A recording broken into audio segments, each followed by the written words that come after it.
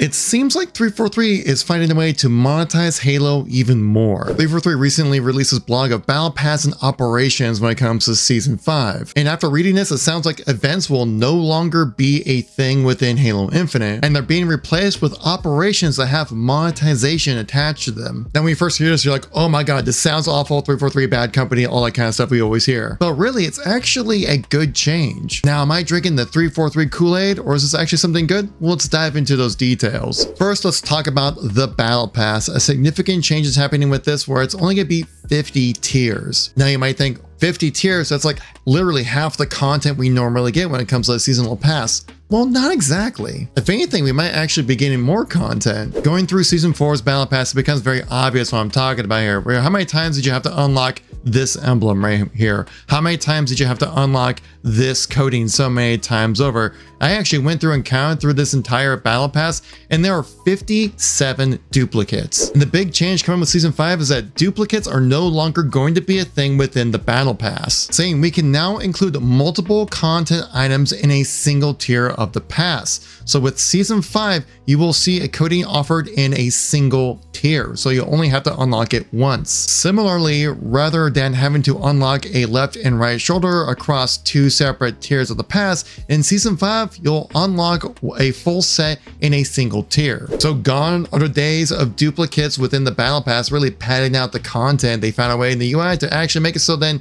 you only have to unlock the shoulder pads once, this emblem once, this coding once, which will help out with that sense of progression throughout Season 5. You don't feel like you're just rehashing content over and over again. You're actually getting something new and interesting every time you unlock. Though the premium Battle Pass will cost 1,000 credits and will still include the 1,000 credits to be unlocked across the 50 tiers. The premium pass will still include an extra challenge slot and bonus XP while active. So really, it's just the same Battle Pass we know and love at the same cost. You still get the money back basically by grinding through the content, but you just remove the duplicates out of the whole thing. So generally, it's about all the same. My thought though is if we're shorting down the Battle Pass down to 50 tiers, it's gonna be a lot easier to go through the entire seasonal Battle Pass. I haven't used a single double XP boost throughout the entirety of Season 4, and I'm like level 96, and I've really casually played Halo Infinite. And from all the information we've recently received with the reveals of Season 5, that XP gains don't really seem to be changing a whole lot, so you'll be getting through this event pass very quickly. Though if you're a free-to-play player, things are going to be a little different, saying that the free content in the Battle Pass has also been streamlined to span the first 20 tiers of the pass. The free Battle Pass will be available until the new operation begins. We'll talk on that a little bit later. So Season 5's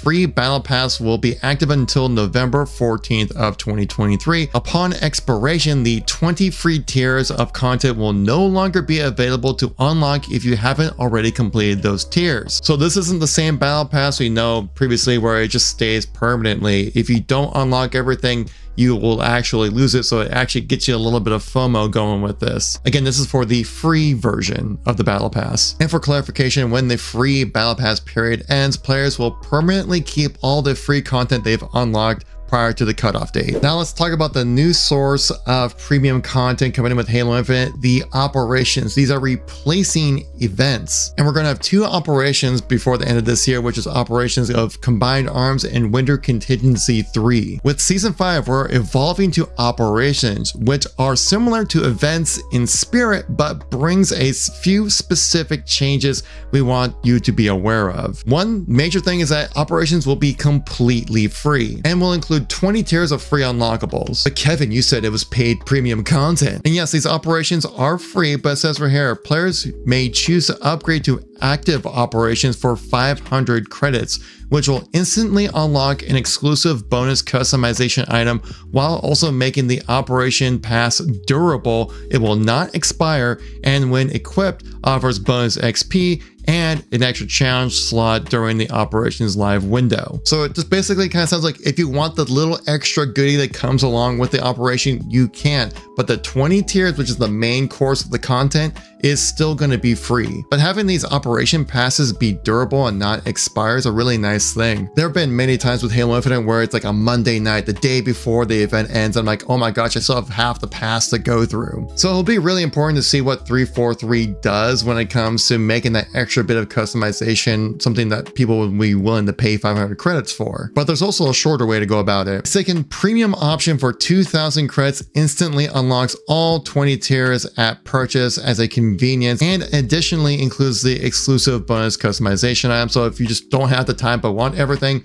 just pay the 2,000 credits. So these operations are limited in time. Well, how limited is that time? Well, I'm glad you asked. Unlike prior seasonal events, a typical operation will run approximately 4 to 6 weeks, and the reward track is available to progress and unlock for the entire stated duration. An important distinction when it comes to progression, saying starting with Season 5 operation progression is based on match XP, so you can play whatever playlist you want when even in custom games, which is a new addition with Season 5 here, and make progress across the 20 tiers.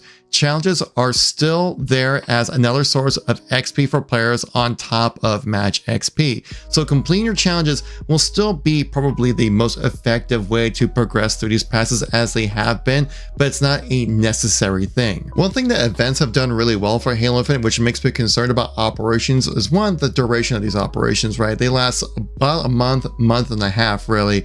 And they're supposed to be replacing these events that we've had. But the nice thing about these events is they'll give you something new to do for a couple weeks when in Halo Infinite. And as of recently within Season 4 have provided awesome new content drops for us to drop in and play.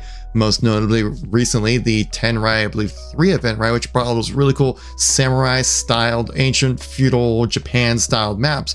Amazing stuff.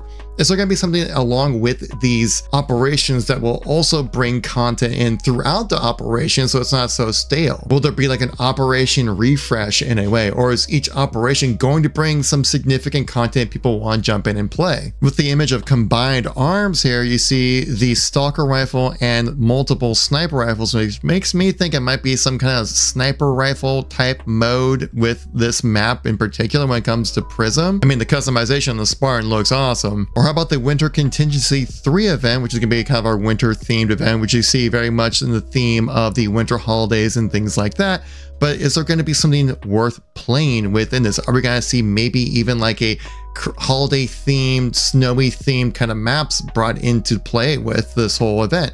That would be interesting. We've seen this previously done within Halo 5, and something like that for Halo Infinite would be amazing and get you to jump in and want to play rather than just grind through another pass. Season 5 will have 2 operations that at least have been named so far. One is Combined Arms, which will begin on November 14th, and Winter Contingency 3 for December 19th.